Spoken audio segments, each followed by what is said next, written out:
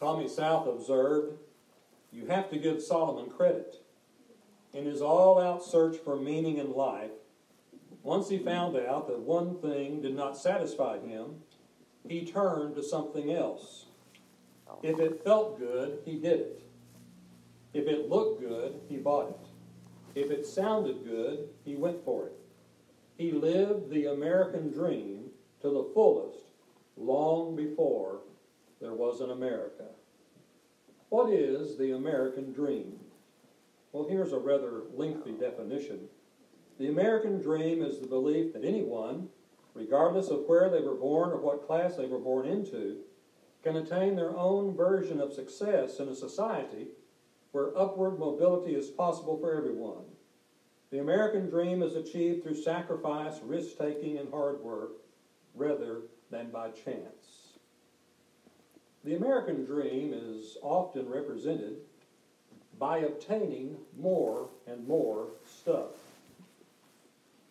A bigger house, a newer car, the latest iPhone, a promotion at work, a new relationship, etc., etc., etc. You know, no matter how many toys children have, they're always interested in visiting the toy aisle at Walmart. This week, if we go to Walmart, we may have to go to the toy aisle out in Plainview. Well, as adults, the things we want more of change, but the desire for more does not change. People sleep on the sidewalk to get their hands on the new iPhone as soon as it comes out. 2 years earlier, they did the same thing. The phone they could not wait to have has now become a trade-in. That is, if they're lucky enough not to have cracked it. After looking at man's works and the use of wisdom, Solomon turned to other possible sources of fulfillment. He investigated the benefits of pleasure, revisited wisdom, and lamented toil. In Ecclesiastes chapter 2, Solomon continues his search for meaning. He has already made the observation that all is meaningless. But as an old man, he is looking back on his life, looking back on his search for meaning. And first, he notes that pleasure is meaningless. Verses 1 through 11 of Ecclesiastes chapter 2. "I thought in my heart, 'Come now, I will test you with pleasure to find out what is good.' But that also proved to be meaningless. 'Laughter,' I said, 'is foolish. And what does pleasure accomplish?' I tried cheering myself with wine and embracing folly, my mind still guiding me with wisdom. I wanted to see what was worthwhile for men to do under heaven during the few days of their lives. I undertook great projects. I built houses for myself and planted vineyards. I made gardens and parks and planted all kinds of fruit trees in them. I made reservoirs to water groves of flourishing trees. I bought male and female slaves and had other slaves who were born in my house. I also owned more herds and flocks than anyone in Jerusalem before me. I amassed silver and gold for myself and the treasure of kings and provinces. I acquired men and women singers and a harem as well, the delights of the heart of man. I became greater by far than anyone in Jerusalem before me. In all this my wisdom stayed with me. I denied myself nothing my eyes desired. I refused my heart no pleasure. My heart took delight in all my work, and this was the reward for all my labor. Yet when I surveyed all that my hands had done, and what I toiled to achieve, everything was meaningless, a chasing after the wind. Nothing was gained under the sun." Solomon says that he decided to do a pleasure test. He was just going to investigate pleasure and see if he could find meaning in pleasure. He very quickly tells us that he didn't find meaning there. It too was meaningless. But we notice the different kinds of pleasure that he pursued. He pursued laughter. Alistair Begg points out that comedy is fleeting and does not deal with the weighty matters of life. We like to laugh. We like comedy shows. Now, I like the good drama, but if I'm not really wanting to get too involved, I like the short comedy. I like to laugh. But laughter is also fleeting. Laughter is good medicine, the Bible says. But also, laughter can just, at times, just hide our troubles for a moment. Laughter can momentarily distract us from real pain, but it cannot overcome it. Then Solomon said, I turn to wine. Wine was very much a beverage in ancient times. From the beginning, wine has been abused. Scripture warns against drunkenness. But Solomon says, I looked at wine, considered that.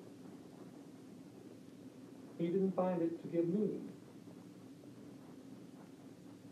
A familiar refrain on several television shows and movies is when a person has had a troubled day, a troubled circumstance, and they come into the room and they say, I need a drink. And in many homes on television and movie programs, there's always a bar of some kind. Now, I didn't encounter that in anybody's house until Debbie's parents started buying a particular kind of house, and it came with a bar whether you wanted it or not. And it provided a beautiful display case for my mother-in-law's knickknacks. There was never any alcohol in that wet bar. But for many people, they come in and say, I need a drink. I would ask, why? Alcohol, and if alcohol isn't your substance of choice, some other drug, is designed to help you cope with life's problems. Many people turn to substances for pleasure or for a coping mechanism. In reality, it doesn't solve the problem. It only covers it up. Well, then Solomon turned to real estate. He described all of the different projects that he undertook. It was Solomon who built the temple. David had gathered all the materials, but Solomon had the task of having the temple built. Solomon built his own palace. It took 13 years to build, and it was bigger than the temple. And then he had all those wives and concubines, and he built houses and shrines for his wives. In fact, we're told he built entire cities. Solomon engaged in the best of architecture, the best of agriculture, the best of engineering. But he didn't find meaning there. Another pleasure was money and possessions. Solomon had so much money that silver was as common as stone. Imagine that. Now, I don't know about you, but if I see a penny on the ground, I still usually bend over and pick it up. The older I get, the more I wonder, is it worth the investment? But I tend to pick up pennies, and certainly nickels or dimes. Solomon, I don't think, would have bothered. Even silver was counted as nothing. And then he looked for pleasure in sex. He had all those wives and all those concubines. He could indulge in any sexual pleasure he desired. In a sense, he became a hedonist. And Douglas O'Donnell noted, within the house of hedonism, there are many rooms, and Solomon tries to sleep in them all. Now, one interesting thing to remember is that the law of Moses had prohibited multiplying wives. God's design was one man, one woman's birth. It was through the hardness of heart that men began to take multiple wives, and Solomon really got with it on having wives and concubines. We note that those wives caused him to fall away from God. They worshipped idols to keep them happy. He set up shrines for those idols.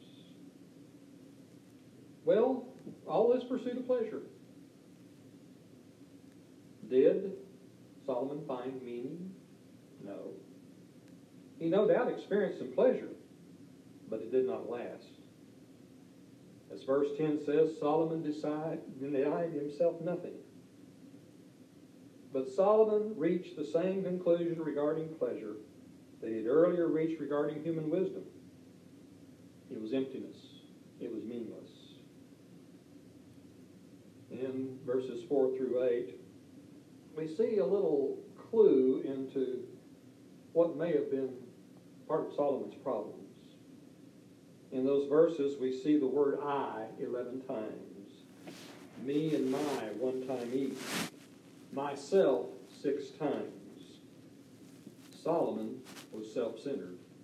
As Denny Petrillo observed, selfishness and self-service are the focus here. Certainly, Solomon would have said that this investigation project was all about him. But when you come right down to it, pleasure is no substitute for God's gift of genuine happiness. It is no substitute for being able to finally face God with confidence and joy. In our nation, in many nations of the world today, people are pleasure addicts. We simply cannot get enough thrills. We need bigger and more exotic fixes to keep us going. And so people take a stronger drug. They drink more alcohol. They look for another relationship. They buy the latest iPhone. They're seeking pleasure, trying to find satisfaction. But it does not satisfy. Someone said pleasure is a good thing, that it turned into a God thing becomes an enslaving thing. Well then, Solomon turns back to wisdom, verses 12 through 17. He's already said in the first chapter, I didn't really find meaning there, but he addresses the subject again. Then I turn my thoughts to consider wisdom, and also madness and folly. What more can the king's successor do than what has already been done? I saw that wisdom is better than folly, just as light is better than darkness. The wise man has eyes in his head, while the fool walks in the darkness. But I came to realize that the same fate overtakes them both.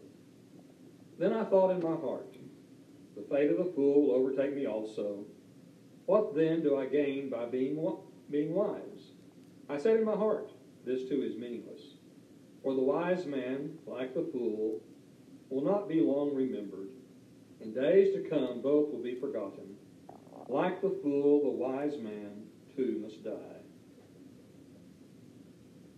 Solomon was the wisest man of his day, and for many days before him. He had asked God for wisdom. It had been granted. And he exhibited his great wisdom early in his reign. It did not keep him from forsaking his Lord. But he had been given this great wisdom. But as he thinks about wisdom, he says, well, I compared wisdom with madness and folly. What will the king's successor do after him that has not already been done? He said wisdom is better than folly, comparing light with darkness. But he says, in the end, whether you're wise or whether you're foolish, you die. Both die. I've known some very wise men. They were well-educated, yes, but also showed wisdom. Sadly, like every other person, they died. Jack Lewis didn't quite make it to 100 years old. Stafford North, a very wise man in the Word of God, died at age 90. But they died. And Solomon says, the wise man, like the fool, will not be long remembered. Now that's a generalization. After all, we're still talking about Solomon several thousand years later. But in general, whether you're wise or whether you're not wise, you die like everybody else, and after a while, most people forget you.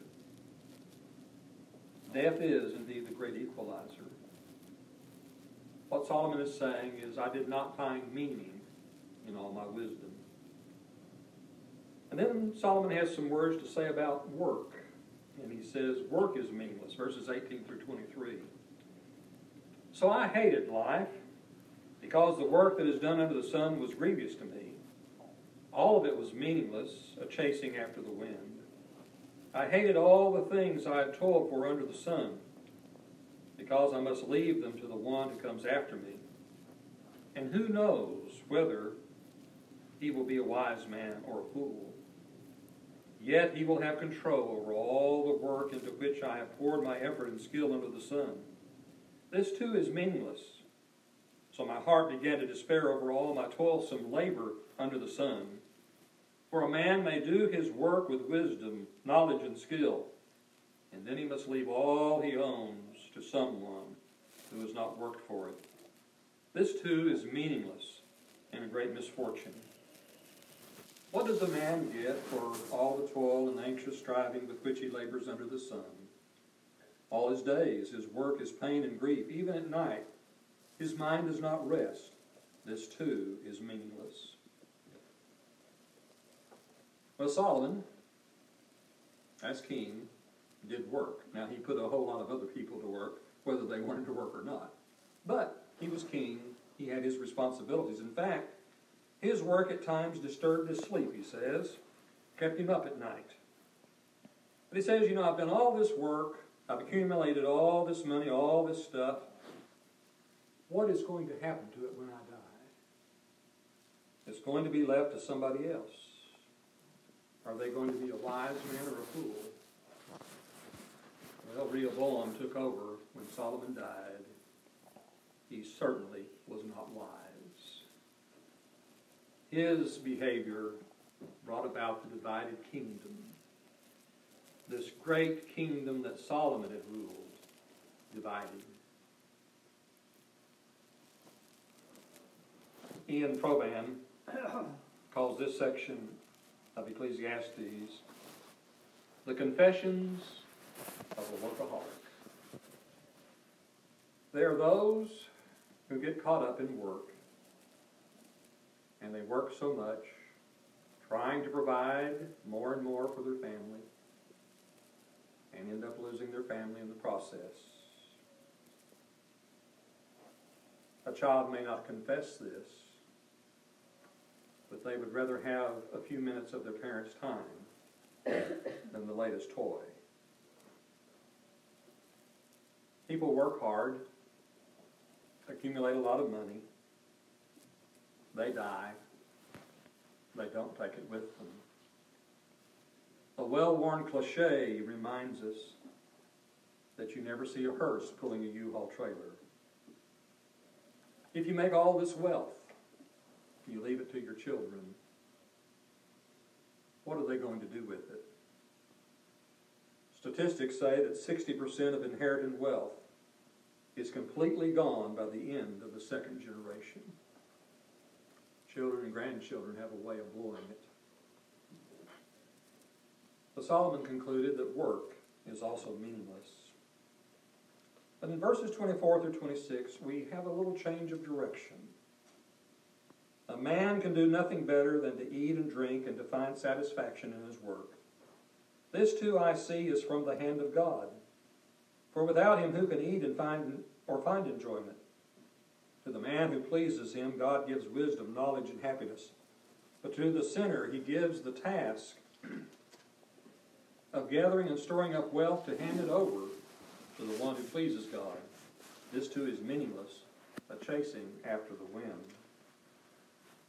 Denny Petrillo observes a major break occurs at chapter 2, verse 24, where the author inserted God into the discussion. The revised thesis of the book becomes, with God, all is not vanity. We will see this most clearly at the end of the book. But here we have mention of God, and that God can give meaning to all of this meaninglessness. Solomon exposes us to the failure of all his experiments to show us that what he missed in all his efforts was the simple joys God held out to him. All his experiments failed, so now he finally turns to God. God is gracious to Solomon and us in exposing the failure of everything else to satisfy. God allows us to feel the meaninglessness of our efforts in order to drive us to Him. If we have enjoyment in life, we should be thankful. If not, we should recognize that we're probably looking for it in the wrong place. Solomon learned to his dismay that he could not make himself happy. In reality, no one can make himself happy. God has to give us genuine and lasting satisfaction in life. Sooner or later, we have to face up to the kind of lifestyle we've chosen. And we find that nothing ultimately satisfies. We think we need more to be happy, but when we accumulate more, we are still not happy. In Ecclesiastes 2, Solomon attempts to expose this philosophy as garbage. Pursuing the American dream has become a nightmare, or can become a nightmare, if we try to find meaning in just obtaining more. Countless numbers of people have tried to find meaning in life, tried to fill the empty life with something new or something different. It does not work.